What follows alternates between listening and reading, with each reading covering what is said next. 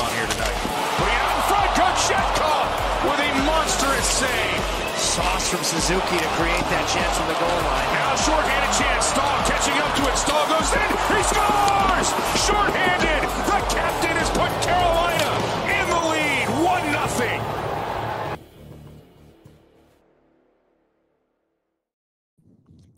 Well, welcome to the Canes Corner podcast, everyone. I'm Adam Gold, and that was a very workmanlike, professional 3-0 win over the Montreal Canadiens on the road. Carolina can now just exhale for a little bit. 7 games left in the run-in to the end of the regular season, and all of the jockeying for position will be done. Carolina now gets 4 whole days off. Second time this has happened. That happened at the very beginning of the month. But, man, this has been a busy month. 15 Hurricanes games will have been played in the month of March. And I believe 14 of them came in a 26-day, something like that, 26-day stretch, 27-day stretch. 2 different bouts of 7 games in 12 days. Just absolutely, slammed all month. We are brought to you by the Aluminum Company of North Carolina. If it's for the exterior of your home, you can find it at the Aluminum Company of North Carolina on Hamlin Road in Durham. No place like it. Sammy Hanner's crew do a great job. You should check them out for all of your home exterior improvement needs. We've got a lot of things going on. We got basketball going on as the ACC is trying to get one team into the Final Four. Right now, Clemson is hanging in there with Alabama if that game goes final, because why not? I mean, we're doing this live on YouTube. You can come to us after every Hurricanes game, usually around 45 minutes after the final horn by the time we get through with the post-game show. This is our intimate, more personal post-game show. But we'll try to keep you up to date with what's going on. All right, so first of all, let me just offer this bit of gratitude. When the Hurricanes clinched on Thursday night at PNC Arena in a 4-0 win over the Red Wings, it was, as one commenter called it, like a state of the franchise address. It was probably the easiest post-game podcast I've ever done, especially as we've kind of transitioned to doing these live on YouTube, because it was really just about taking everything in. The game was the game. It wasn't the best game Carolina's played. There wasn't a ton spectacular about the game on Thursday night in the win over the Detroit Red Wings, just like there wasn't anything spectacular about tonight's 3-0 win. We're going to talk about some cool things that happened, but it was more about this is where we are. And I know there were a lot of people that liked it, that could get on the same wavelength with me, and just kind of appreciate what this franchise has become, which is kind of a model. And while this was the first time that Carolina decided to jump in with both feet at the trade deadline, and I have criticized their inability or unwillingness to do so in past years, boy, did they do it right. And that's one of the things we are going to talk about here on this edition of the Canes Corner podcast. But again, I just want to thank you because I got a lot of comments about it. Whether you hit me on Twitter at @AGoldFan, I got a couple of emails about it. Nobody gets that much email anymore from people who are listening or watching or whatever. But you could always email me as well. But if you can always reach me on Twitter at @AGoldFan. I try to respond to as many people as possible, if not all. But you could always email me, agold@999thefan.com. And there's also people who comment here in the chat, and we're going to read a couple of comments here, and also make comments when they give us reviews on Apple or Spotify. or wherever you get your podcast. And it is available just in regular podcast form. So let's get to a couple of things that at least jump out to me about all of this.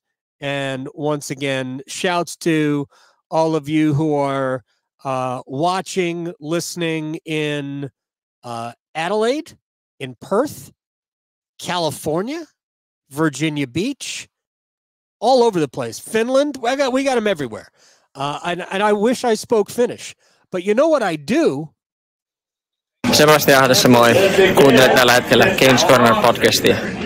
That's Sebastian Aho. That's you're listening to the Canes Corner podcast, only said in Finnish. And we're going to get to, but why don't we just do it since we're here? So I mentioned the trade deadline in Carolina jumping in with both feet. And obviously Jake Guentzel, Evgeny Kuznetsov, what we're talking about. Kuznetsov has kind of hit a little bit of a valley here, and we talked about hitting the wall. I thought he was better tonight. I thought he and Necas, mostly because of Necas and Martinook, were better tonight. And it's going to be this way with Kuznetsov. He'll eventually get back to what he was the first 4 or 5 games when he got here, when all the adrenaline was pumping through him. Remember, he went about a month with doing nothing. So there was going to be a wall hit. He didn't even ramp up to get here. He just showed up, right? So it's going to happen. We're going to have, Kuznetsov getting back to the high level that he was playing at when he first got here. So we're going to have fun with that. But Jake Guentzel is one of those guys. He is one of the absolute best scoring wingers in the sport. And he's only scored 2 goals, and he's gone, I think, eight or so without one. But he's still been playing absolutely great. So this is what this line, I know they're on TV, they're calling it the dream line. We had a podcast listener call it the Jag line. You can call it whatever you want. But this is over the last 9 games, and you go back to the game in Toronto about 2 weeks ago, when in this middle of the second period, Rod put them together. So we're just going to use the last 9 games, including tonight, as a guide. So Sebastian Aho, good at hockey, by the way. 8 goals, 9 assists, 17 points, plus 13 in 9 games. Seth Jarvis, 8 goals, 3 assists, 11 points. That's 11 points, yeah. Plus 13, 9 games. Jake Guentzel, 2 goals, 13 assists, 15 points, plus 14 in those 9 games. Now, that is just insane production. That's 43 points and a combined plus 40 in the last 9 games for that trio. And they just look like they were made to play with one another. I would be really surprised if Rod ever broke it up. Although you never know. Rod is certainly willing to change if he thinks things are going stale. And even in a given game, if the entire team isn't playing well, he'll shake it up. But I think something like this, he'd probably just go back to right away. But man, they have played so well together. I would say, look, we can just point to points, right? I don't think Sebastian Aho has played more than 2 meh games in a row all season long. And you talk about consistent brilliance. And every once in a while, he has flares of just dominant point production. You know, he went 10 games averaging 2 points a game. He's basically on that same stretch now. How many multiple point games he's had in his last 10, but I think it's 6 or 7. But he's got 85 points, a career high. He tied his career high with a 2-point night against Detroit. So he's got, I think with a 2-point night or 3-point night. He had 2 points tonight, goal and an assist. Now has 85 points with 7 games left to play. Remember, he missed a handful of games. What, 3 games? I think he missed 3 games earlier in the season. So he hadn't even played every game. And Who knows what he's going to end up? I mean, it might be stuck at 85. He might not get another point the rest of the season. Regardless. Either way, he's had an amazing season, hovering near 55% in the faceoff circle. I mean, part of the best penalty kill on earth right now. So you're talking about somebody who is elevating his game, even with contracts coming to him, right? He's already paid. And the one thing that this organization was never afraid of was, would Sebastian be comfortable after getting paid? And the answer is, it's not what he's about. And the guy who plays to his right currently, and probably will for a long time, is cut from the same cloth, man. Seth Jarvis, when he gets paid, he is not going to get comfortable with where he is. He's going to strive to get better. He's going to get 30 goals. He's got 29 now. Yeah, it was an empty net goal. They count too. And for as hard as that dude works, he deserves a cookie here and there. But Jarvis has 29 points. He's already well past his career high in points. He's going to end up the season.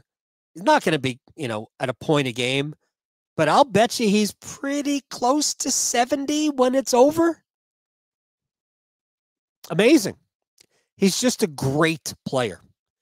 And Tom Dundon and company, I know they're going to try and get 8 years done, because they don't want to come back and negotiate with him 2 years from now with the salary cap higher and maybe players of his ilk, maybe a 35 to 40 goal annual scorer, getting $10.5 million a year. I'm sure they'd like to lock that up right now at 8.5. We'll see if they can do that. Aho's at 9.75. We'll see if they could get Seth done. But holy cow. I begged them to do it last year, begged them to do it last summer. They didn't do it. I've been talking about this for a long time. The longer you wait, the more expensive it becomes. Jalen Chatfield, they should have done last summer. Steph Nason, they should have done last summer. I don't know. Is what it is. But Seth's going to be around here for a long, long time. No question about that. All right, so that line is obviously great. I want to talk a little bit about Andrei Svechnikov tonight, who I thought played a dynamite game. Yeah, he's not scoring goals. But today was the day. Today was the game where I think we really saw Andrei play well. Like, he had some scoring opportunities. He had 5 or 6 shots on goal, I think. But he just played the game properly tonight. He didn't do anything silly. Stayed out of the penalty box. Created opportunities. I think, now I don't expect it to stay together for an extended period, but I think he and Teravainen playing with Jordan Staal is just a nice little combination right now. And I think ultimately when we get into the postseason, we're going to see Staal and Martinook and Fost together again, unless Rod decides, you know what?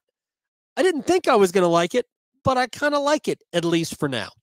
So however you can get Svechnikov playing this way, you do it.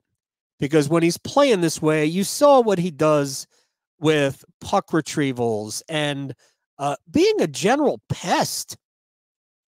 And that's what you like about him. You don't want him to be a pest and commit penalties. You want him to be a pest, play the game the right way, create turnovers, which he can do. There are different ways to play defense, and he's a really good defensive player in the offensive zone in terms of going and hounding pucks and getting them back. So tonight was a great night, I thought, for Andrei. And, he didn't get one of my stars, and I'll tell you, it's pretty simple for me. Slavin has just had one of a typical Jacob Slavin game where things never materialize in your defensive zone because he's there making sure that, I got it. Don't worry about it. He's the ultimate fire hose. And so he was my third star. Aho was my second star. He was the best skater in the game. But Pyotr Kochetkov was great. We're going to get to Pyotr in a minute. Hold on one second. I need to just take a quick sip of something. Hold on. Ah, delicious. Not allowed to tell you that that's a peachful from Highland Brewing in Asheville. I'm not allowed to tell you that. I don't know if I am or not. I just pretended that I'm not allowed to tell you that. That's delicious. What a great summer beverage. It's actually my first adult beverage in like a month and a half. Not on purpose, just worked out that way. All right, let's continue this. I like to use that game in Ottawa as kind of the turnaround game, because that's where Pyotr played his first of many great games. When Ottawa and Detroit, it wasn't a back-to-back. I think they were separated by a day, but he played in both of those games. He was actually better in Detroit, I think, than he was in Ottawa, because in Ottawa he was kind of all over the place. The Ottawa game where it was the penalty shot, the poke check on Brady Tkachuk, where Tkachuk went, ass over tea kettle into the boards and then came back and had something to say to Pyotr, and Pyotr wasn't hearing it. Heard it, didn't appreciate it. That was fun. That whole thing was fun. But the next game in Detroit, he was just solid and steady and controlled. He wasn't, on that emotional razor's edge. And that game against Ottawa was the beginning of the turnaround. Here's Carolina's record since that game: 33-9-6.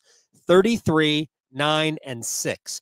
Kochetkov's numbers since then, I'd have to go back and do them exactly, but I'm just going to guess based on the 6 goals that were allowed in Washington, and including tonight with 26 save shutout, his save percentage is probably between .925 and .930 since then. Obviously, all the wins, and the Hurricanes are 16-2-3 on the road since that game in Ottawa. That game completely transformed the season. It solidified goaltending, which is the most important thing that you can do. Think about what the Devils had to deal with all year long. All that talent. Yeah, they had injuries. Everybody's got injuries. All that talent. And they couldn't get any traction, and they're going to miss the playoffs because their goaltending didn't recover the way Carolina's did. And frankly, if Carolina's hadn't recovered, and they didn't make a move for a goalie, they could have ended up the same way. Now, Carolina's probably better, top to bottom than the Devils are, and they're certainly better on the blue line. So they probably would have made the playoffs. But man, the Devils just completely euthanized the season by not addressing their obvious need in goal until it was way too late. You're going to trade for Jake Allen at the trade deadline? Why didn't you trade for Jake Allen 2 months prior? Might have saved your season. But the Hurricanes would have probably been in the same position if Kochetkov hadn't turned it around. That game in Ottawa changed everything. Everything. It gave him confidence, and then he got on a run. He had some bad games. He had a game at home against the Islanders that wasn't very good. He obviously had the third period against Winnipeg recently that wasn't very good. Again, I didn't hate him in Washington at all. I thought he was good in Washington. They just scored 6 times. He was better in Washington, giving up 6, than he was in Pittsburgh when he gave up 2. So it's so good to see what happened from that game on. And once he started playing well, the team started playing better. And that's, you take your key, the goaltending just sets the tone. And while both guys are incredibly different, you couldn't have a bigger range between personalities in terms of the way they play, and maybe off the ice too. Probably off the ice too, but certainly we're just talking about the way they play. You can't have a bigger range than where Kochetkov is, which is somewhere out here dancing at like a dead show. And then then Freddie Anderson, who's got a resting heart rate of 1. I mean, they're just so different. But the team plays really well in front of both of them. And so, I mean, they have to adjust to based on who they're playing in front of. But especially when Pyotr is kind of like he was tonight, which is just pretty much in control of everything he's trying to do. The goaltending that Carolina is throwing out there night in and night out now, I mean, it's top 10 in the league, maybe top 5 in the league. Yeah, Freddie's allowed 8 goals in 7 games since coming back. The Hurricanes haven't allowed a goal in 7 periods. There's a clean, well, I mean, they had 2 empty net goals, but it was a clean third period for the goalies. And then nothing. Freddie shuts out Detroit. And Kochetkov shuts out Montreal tonight. The goaltending's been absolutely dynamite. Let's talk about the penalty kill real quick. Only 3 for 3 tonight. Only 11 for their last 11 since allowing 3 in 6 against Washington. Prior to the 3 and 6, the Canes had killed 27 in a row. So 27 in a row, give up 3, 11 in a row. It's at 86%, folks. Just shy of it. Just shy of 86%. If you can combine your power play and your penalty kill, and it comes in at between 100 and 105, pretty good. I mean, that's not elite, but pretty good if it can come in between 100 and 105. Yeah, you kind of want your power play to be around 25%, right? And you want your penalty kill to be around 80, a little bit higher. I mean, all the good teams are probably between 105 and 110. So the Hurricanes are at about almost 87%. I think it was almost 86% on the penalty kill for the season, and at about 26%. So they're coming in at a cool like 112%. Yeah, that's what Carolina is right now. The penalty kill is the best in the sport. They got a shorthanded goal today, and it all started, and you heard it at the very beginning. It started with a save by Kochetkov, and then a good fight for a puck, and then a Teuvo Teravainen diving poke ahead, and Jordan Staal doing the rest. Staal, he'll be in the shootout next time Carolina's in the shootout. Staal goes off the left post and in. That was the first goal of the game. The penalty kill was otherwise great. Shorthanded goals are not the best way to gauge whether or not a penalty kill is good. It certainly, it helps. It doesn't hurt. But the most important thing you can do is not allow the power play goal. And the Hurricanes have now gone 53 games this year. In 50, what do they play? They played 75, right? So they've only allowed a power play goal in 22 games this season, which is by far the best in the NHL. Only 22 games, in 22 games, have they allowed a power play goal. And by the way, since that game in Ottawa, which was 48 games ago, they've only allowed 16 power play goals. It's pretty good. It's pretty good. Power play 1 for 2. Fortunate, but maybe it was by design. I don't know. Jake Guentzel shot from the high slot. Seth Jarvis providing the net front, goes off his leg, bounces right to Aho, who just, quickly nailed it into an empty net because Montembeault was at the top of his crease trying to fight through Jarvis to stop the shot. Never got to him. Went to Aho, put it right behind Montembeault. That was the goal that made it 2-0, and probably the goal that ended the game. Then, of course, the Jarvis empty netter really ended the game. And I thought this, first of all, the goaltending, again, 3 goals allowed in their last 4 games. Goaltenders. So nothing tonight from Pyotr. Nothing Thursday from Freddie. The game before that was Pittsburgh, right? And they allowed just the 2 and 2 empty net goals. And I think the game before that was Toronto, right? And Freddie allowed 1. I mean, it's good. It's a lot of good things going on defensively and in net for Carolina. All right, so I was curious about this, and we don't have a lot of time left here. We don't have a lot of time left here, but I was curious about this. How does Carolina stack up with the rest of the top of the Eastern Conference, the 8 playoff teams, and then specifically with the top 4? Carolina, the Rangers, Boston, Florida. And we might have to put Toronto and Tampa in that category, but I'm really just using the 4 teams that are fighting it out for the President's Trophy. Looks like the Rangers are going to get it. All credit to the Rangers. They have really been on fire of late. So I went through it and I looked. I have all the records for all the top teams against playoff teams. And here's the ranking, I guess you will. The Rangers have the best record against the playoff group, against the top 8 in the East, the other 7 teams. They're 14-7-1. I didn't see their schedule left, so I don't know how many of the teams they still have to play.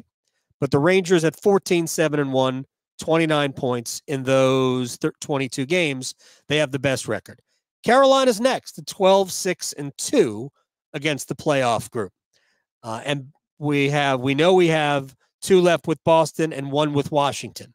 Boston will come on Thursday. Washington is Friday. And then I think Boston is the 3rd to last game of the season in Boston. So we're going to get to know the Bruins here down the stretch, much like Duke and NC State are going to get to know each other for the 3rd time in 19 days? Should be fun, right? Tomorrow, 19 days or 18 or 20 days. Either way. So the Hurricanes 12-6-2. Florida's next at 10-7-3. And Boston is after that at 9-6-3. And then I thought it would be interesting to see how did you do just against the top 4 or the other top 3. The Rangers, this is where the Rangers have separated. Also, they have kind of broke even against the best teams in the West. But anyway, the Rangers are 6-3-0 against the other top 3. And the Rangers are done with that because we only played Carolina. The Rangers only played 3 times, and you only play the other division in your conference 3 times each. So 6-3-0, the Rangers are done. Carolina could tie that if you beat Boston 2 more times. Boston is next at 3-3-1, and Florida is last. I was surprised at this. Florida's last against the other 3 best teams, 3-4-2 on the year. Does that matter? Probably not. It probably doesn't matter. But I was just curious how it looked against the other best teams. The one thing I will say is Boston has done the best against the West. Boston is 9-1-5 against the West playoff teams. The Hurricanes have done the worst, 5-9-0 against the West. Again, these are just the playoff teams, although they did sweep Vegas, split with Colorado. So I'm not pessimistic about the Hurricanes maybe, being a Stanley Cup champion just because they haven't done well against the West. I don't hate it. I think the Hurricanes will be fine when they get to the Stanley Cup and win it. Yeah, no, it's as good a chance as anybody. All right, some quick comments, and then we'll wrap this up on a Saturday. And again, always value all of you who kind of hang out wherever you are, especially on a Saturday night. You have so many more important things to do. Excuse me. I'm not allowed to show you this.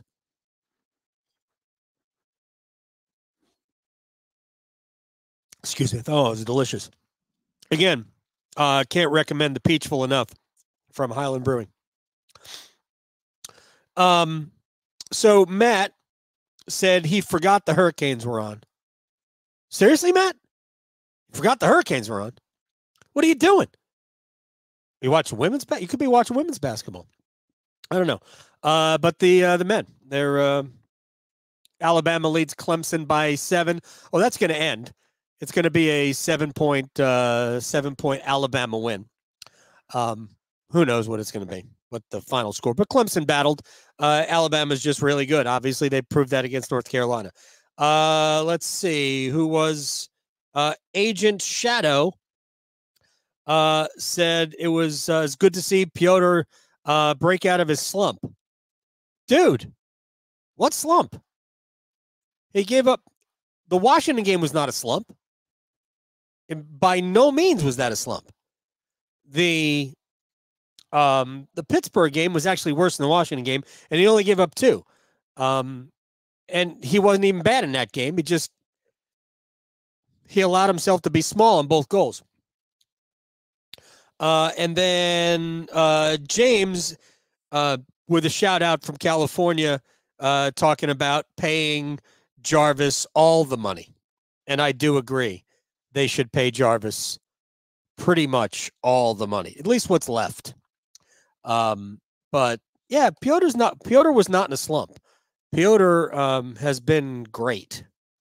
So Carolina's in a very good goaltending spot right now. And we are in a very good spot to say thank you very much.